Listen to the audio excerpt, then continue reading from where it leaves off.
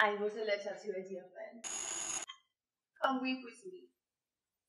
Come and console your friend, my dear Polignac. The judgment against me is a shameful insult. I am bathed in tears of despair. Pity me, my good sister. I did not merit this injury.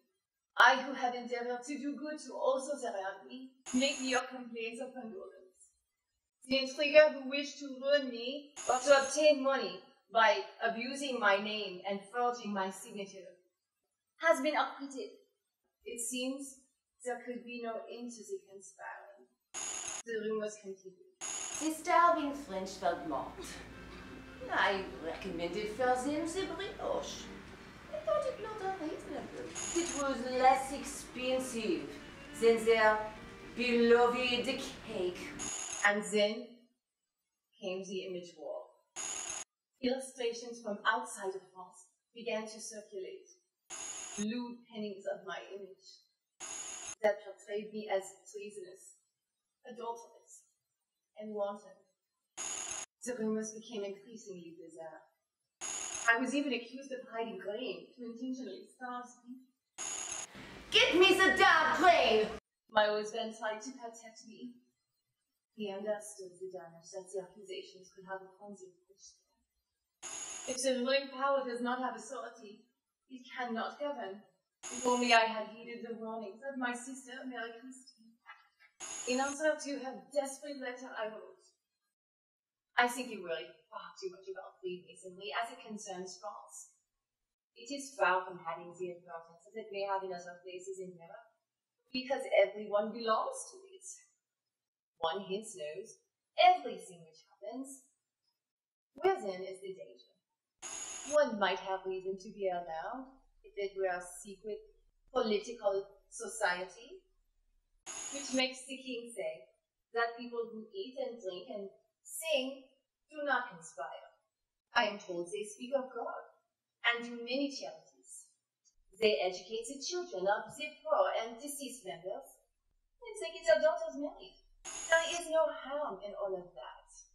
In truth, the Illuminati had infiltrated France by 1787 through French orator and revolutionary leader, Count Victor Requiti Mirabeau.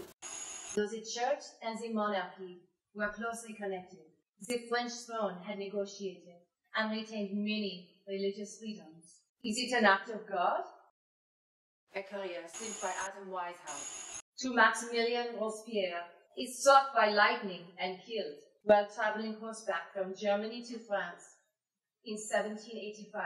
Bavarian officials find in his saddlebag plans detailing the French Revolution and proof of the existence of the Illuminati. The Bavarian government attempts to contact the French government, but the French government failed to heed this warning. In 1786, the Bavarian government publishes the details of the conspiracy. Its name in English, the original writings of the Order and Sect of the Illuminati. I received this diamond-encrusted fan on the day of my wedding from my husband, who would become King Louis XVI. Maybe he knew it would get hot for me in the palace. It would. Conceptualized by Louis XIV, the Palace of Versailles was built in homage to the Sun God Apollo. Louis himself was known as the Sun King. At one time, all of Versailles had revolved around him, including over 10,000 servants. He was actually raised to think of himself as a type of God. Once quoted as saying, "The state, I am the state." He had ruled that Catholicism was the only form of Christianity to be practiced in France. And so it was. My mother always said that it was God's intent that a nation should be governed from heaven and to be an expression of heaven on earth, and that a Davidic monarchy was bestowed by God. But hadn't anyone enthroned the church? The Enlightenment had burst, deism and atheism, and Voltaire had announced that Christianity was the most absurd, vulgar, and bloody religion to have ever infected the earth. And he further asserted it took 12 ignorant fishermen to establish Christianity.